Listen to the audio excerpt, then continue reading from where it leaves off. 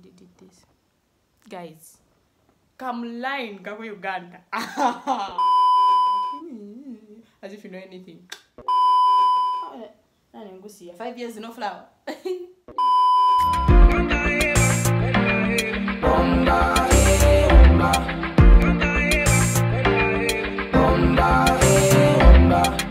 welcome to my channel. It's your girl Womba, and I am back with another video. I know I've been going for too long, but I'm tired, guys. There's a lot that has been going on in my life, but without further ado, let's get into today's video. Today I'm going to be doing a get ready with me. If you're new here, don't forget to subscribe, like, share, all that jazz. And if you're not new, well, welcome. What you doing? Okay, first to start off, they effed up my eyebrows. Like, guys, never betray your person who does your eyebrows or whatever you want to call it. I'm telling you, you're going to cry because we moved. Okay, I'm in Lusaka at the moment, yeah, and we're in Silver Rest. So I was like, okay, so let me try out this place that they're doing eyebrows because I don't want them to literally remove all the eyebrows, just to tweeze them, you know, just shape them, not tweeze, sorry, just shape them so that they shouldn't be hard to draw. And this lady did this. Guys, come line, go Uganda. I looked at myself in the mirror. I wanted to cry. I wanted to cry. Like, I literally called my mom on a video call. I'm like, Mom, they have effed up these bros. And then she just laughed. Like, everybody just laughed. They were like, you've been laughing at me, now it's your turn. So you guys, like, don't mind these bros. Just never cheat on the person that does your face or your hair or your nails. Otherwise, you will cry. Now, Chaga Uganda.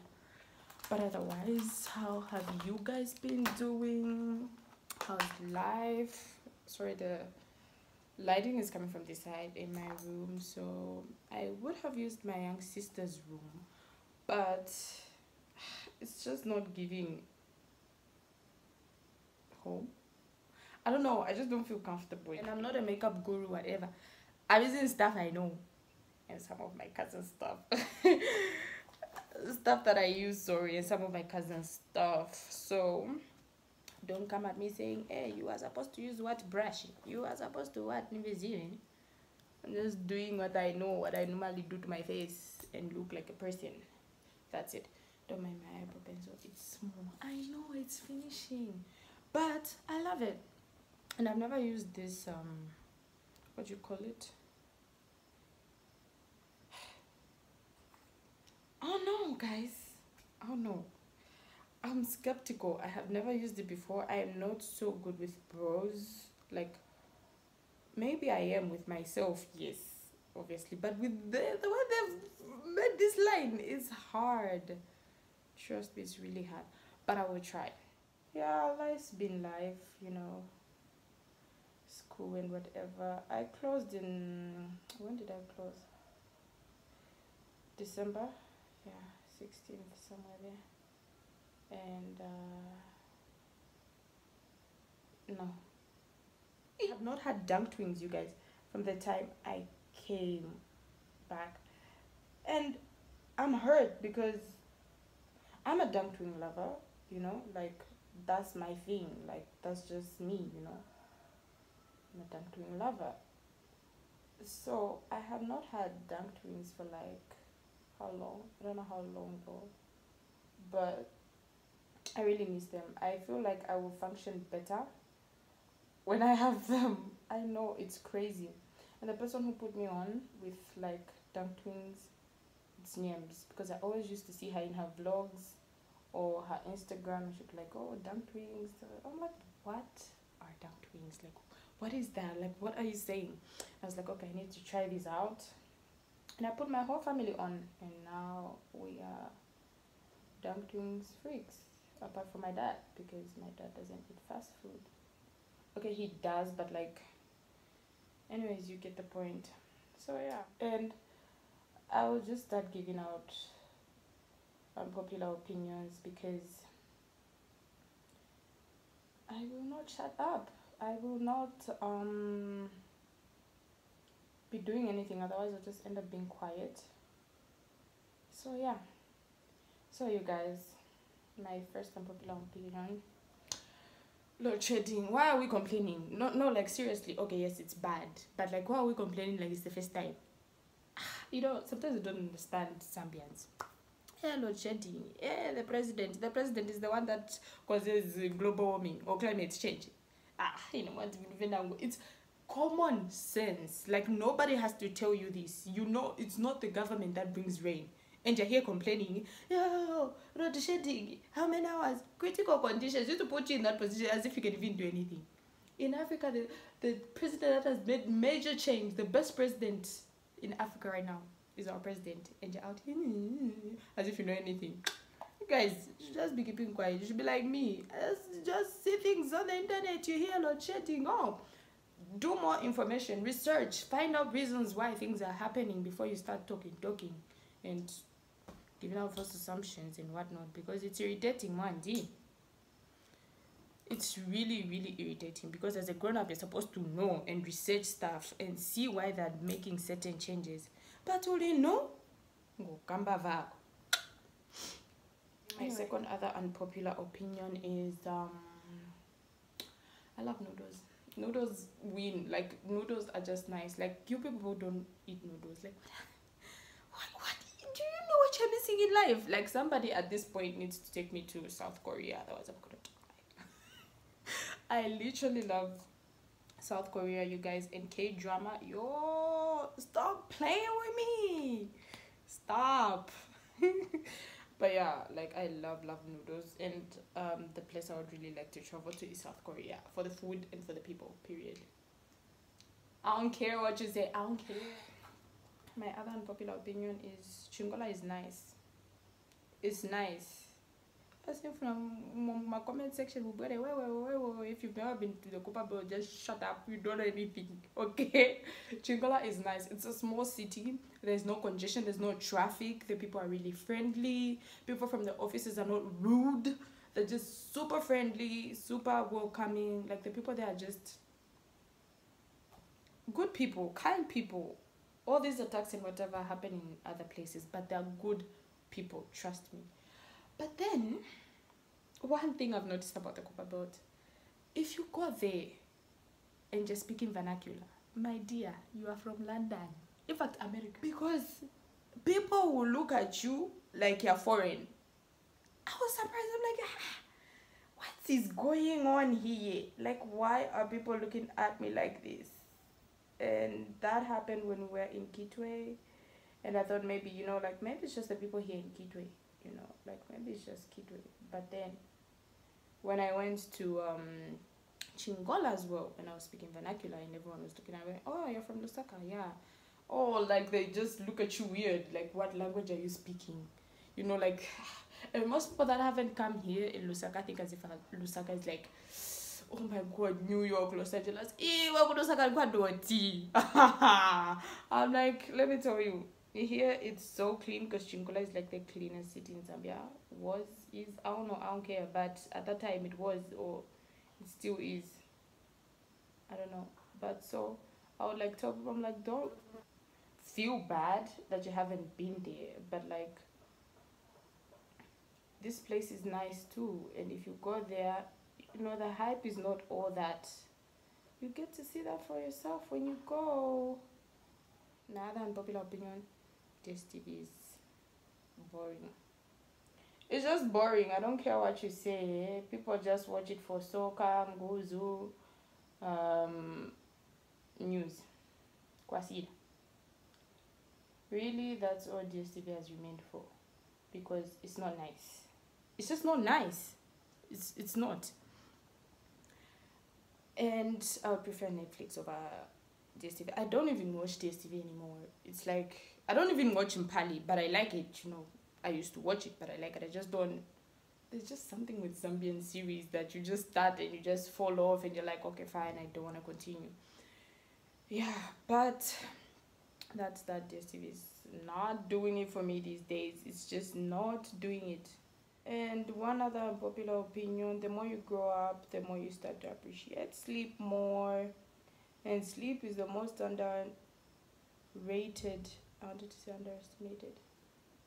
underrated thing.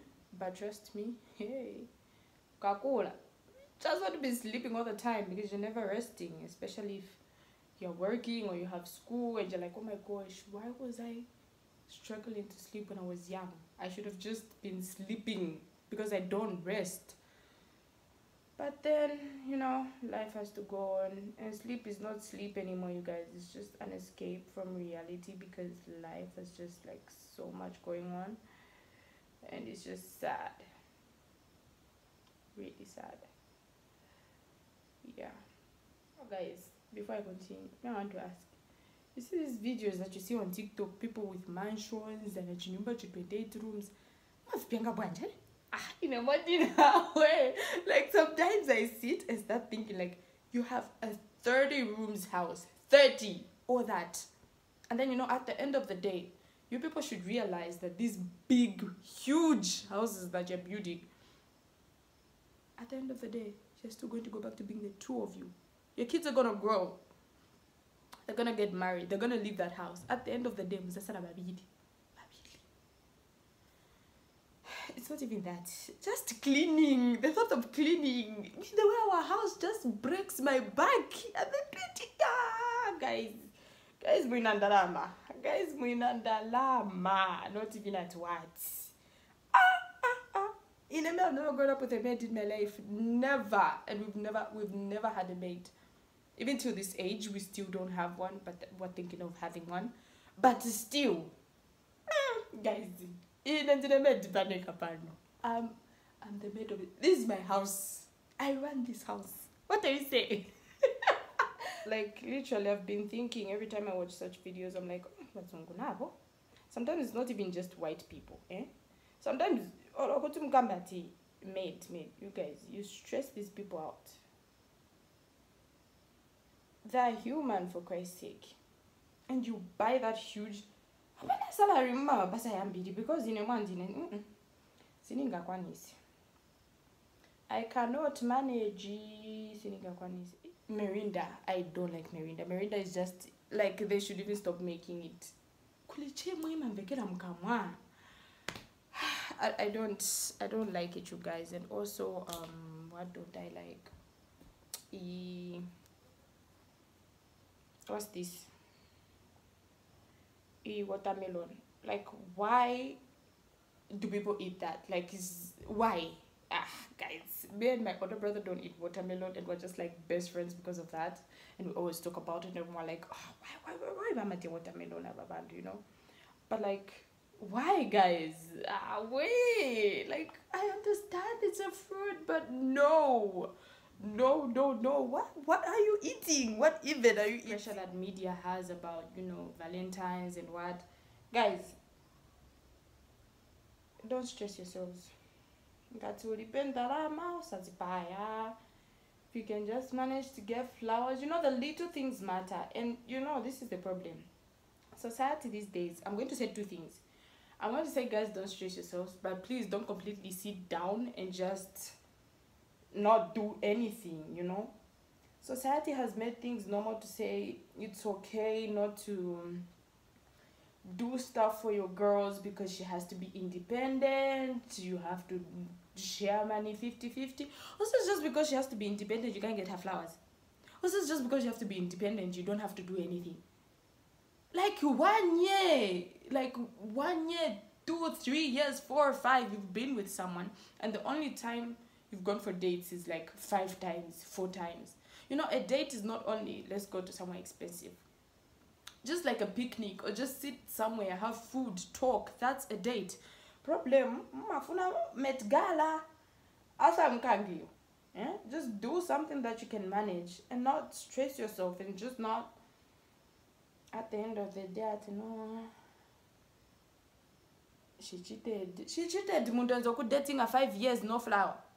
Iwe. Of course. A princess deserves the flower. What are you saying? 5 years, no flower. Please. And like I said, princess treatment isn't supposed to be taught. Muntu ni mukuru maningi, pe afika, ama shaving and shaving, wambomuza pochita. Like, you know, dude, you're a grown-ass man. I don't have to start teaching you what to do. Anyway. And complaining. You look like a fool. Don't complain. Like, okay, complain once, twice, 3 times. A person who hears will hear you. If they don't want to listen to you and they don't want to change, they won't change. Just stop. Just be looking at them. God knows what he's doing. Just sit and, you know, watch us. Just tamba the tower. You get what I'm saying? Just tamba the tower. It was not tamba UX. Yeah, like that's the thing this year. Don't stress, but stress when it comes to school because that's your future baby girl, baby boy. That's your life. Work hard. This life is to suffer. If Jesus suffered, who are we not to suffer? But ikakamba suffer, not ati uyambovutika manje wachinja na skin color. That's not what I'm saying, but yeah. 2023, God above all. Like I swear, when I just started 2023, I was like, oh God, peace of mind, Lord, just give me peace of mind. That's all. And it's really working. And I had this, you know how people write down monthly goals and what, and I tried it out and I did what did I do? I wrote down my goals for this month, and I am happy to say, I am so happy to say that nakwanisako, how many? 2, 3, 4? Yeah, you guys. And one of them, my biggest achievement that I really wanted for January is to finish the book of Nehemiah. And I actually did. I thought I wouldn't because sometimes, you know, when you want to read, you just slack off. It's not like you can read the Bible every day. Sometimes you just slack off. Sometimes you just don't feel like it. And for me, this journey has been amazing. I started reading the Bible like early last year. And I started it from the book of Genesis. Guys, don't blame me. I've grown up in why is my eye red? What have I done? Oh my gosh, it's so red. Like, look, guys, are you seeing this? Like, but I don't know, maybe the product has gone into the eye and it's performing. It says performing. I'm supposed to take pictures. What the hell? But anyways, that was my goal. I grew up in a community where I would believe what anyone would tell me about Christ, and I didn't know Christ alone personally. Paneka, I didn't know him. Whatever someone would tell me about who God is, that's what I'll get, and that's what I'll use as an argument. But for me, I wanted it to be like, I want to know him personally. I want to know who he is, the commandments that he put, for what reason, why should we follow them, stuff like that. You know, just knowing the word is really important. And as a Christian, you really need to know the word and stand by it. So I said, okay, cool, I'm gonna do that. But I'm proud of myself. From Genesis, I'm now done with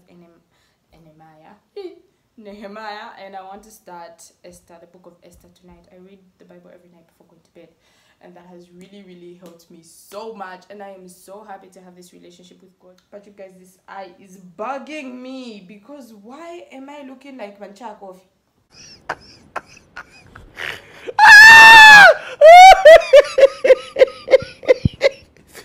I watch these TikTok videos about like how these people of color, like, oh, they saw something and like how what any normal person would do, they followed it.